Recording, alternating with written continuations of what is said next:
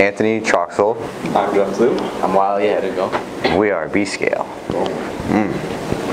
Alright, so I'll give you a little introduction to why we have the B-Scale. So, entomology department is interested in weighing bees, but they're actually more interested in figuring out how much pollen and nectar bees are carrying. And so they called upon us to create a scale that can measure on the order of milligrams for them, which is the size of the pollen loads that they'll be carrying.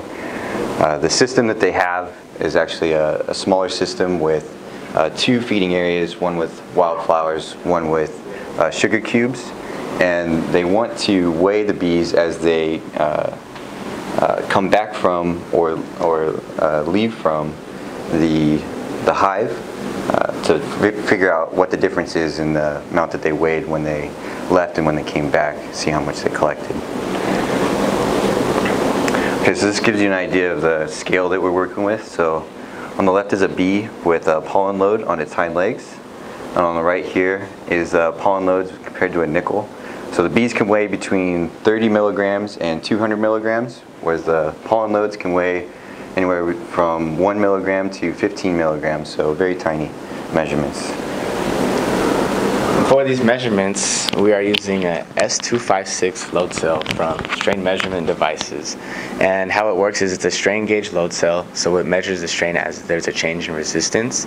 So there is a bias differential input of 10 volts excitation, and with the forces it outputs a differential output as well, and the output is giving out 10 millivolts at a 10 volt excitation, which equates to 10 grams.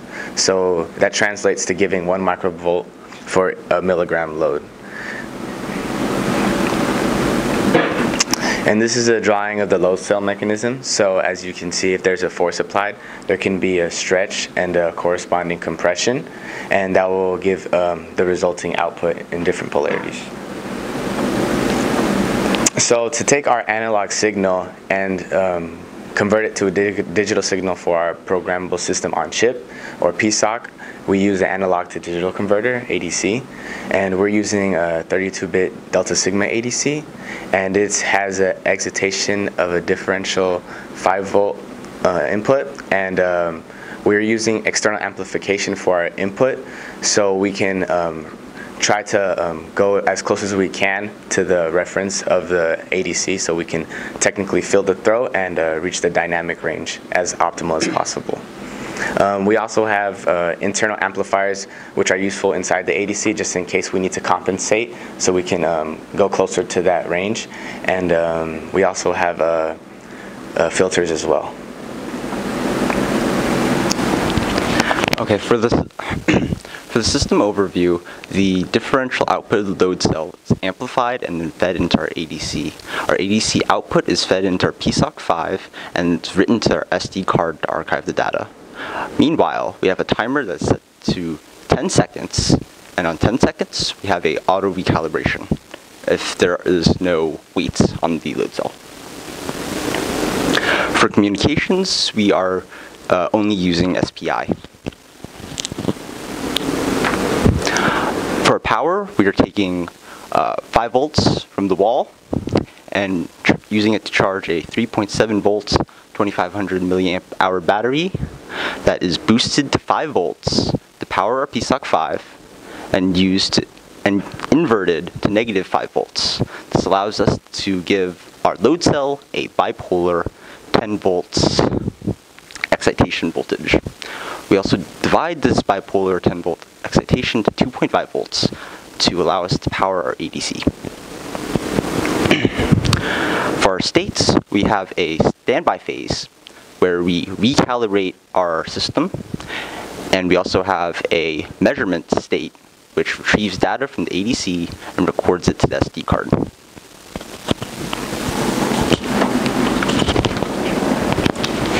Just a quick display of our financial estimate. As you can see, load cell takes up the majority of the cost at roughly $400, where the ADC takes up roughly 20, passives about 15, the PSOC 8, power supply 631. Here's a video for you.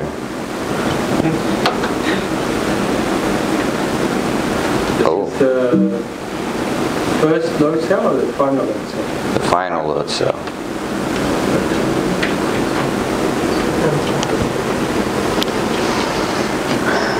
There's no music.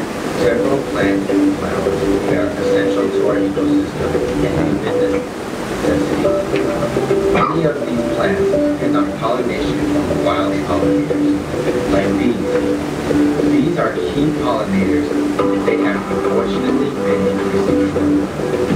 Scientists believe they can find some of the answers as to why these essential pollinators are disappearing by better understanding individual bee behavior. This is where systems like the bee scale come into play. The bee scale has been designed to measure the rate of the bee with great precision well into the milligram. The system is rugged to handle outdoor conditions and was built in consideration of bees' daily environmental situations. This system is a stepping stone in addressing bee behavior and may be a vital tool to resolving this natural concern addressing bees.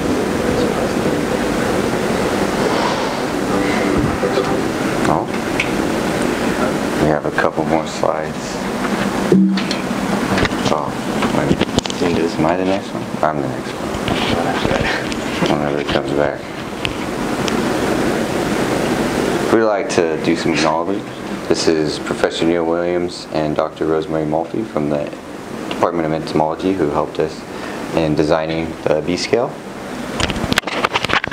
We'd like to give a quick thank you to Texas Instruments and Cypress Semiconductors for providing the devices and equipment that we used, and also the lovely Professor Knosen and the UC Davis Department of Engineering as well. Questions? Okay, so convince me that you can measure 1 milligram. Yeah. With the demo? For the demo or? Yeah, so that was the key. Well, that was the key thing. Were you able to reliably measure 1 microvolt with your system? No, not 1 So microvolt. tell us where were you able to get to it? We have 10 milligrams for test load, and we can read that. But I think temperature drift in the room, we can see that.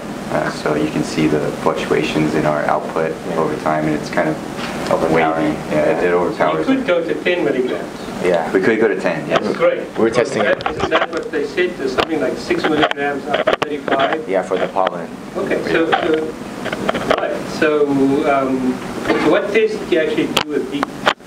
So we did a live test in the field.